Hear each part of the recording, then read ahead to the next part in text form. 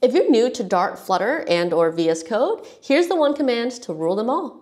Command Shift P opens up the command palette in VS Code, and this is how all commands can be discovered and executed. Now, obviously, cut and paste, we all know all too well, but it can be a quick way to discover and execute commands while coding without having to ever touch your mouse or trackpad. So we can search for example, all of the available Dart commands, right? So they're all available here, and I can navigate up and down the list with just my arrow keys. How about the Flutter commands? As you can see here, all the Flutter commands are also available here. Flutter Doctor, we'll see right there. And finally, we can run, let's see, the pub commands. For example, Flutter Pub get. So we can run a pub get here, and we're good to go. Fingers never leave my keyboard.